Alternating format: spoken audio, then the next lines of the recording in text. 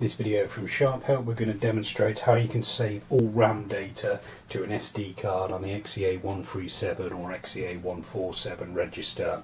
So you see my previous video, I've demonstrated how to format the card. So if you haven't already formatted the card, you need to do that and make sure the card's obviously in the machine.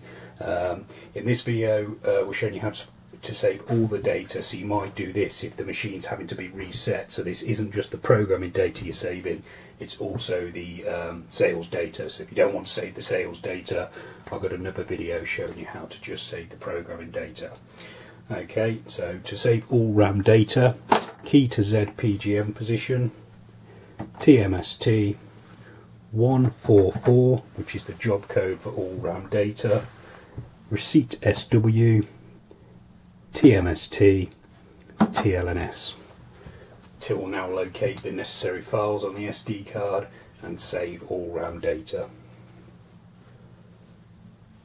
Once it's finished, you'll get a little printout, and then you can turn the key to reg or off, so the machine's ready to be wiped or whatever it is you do with it.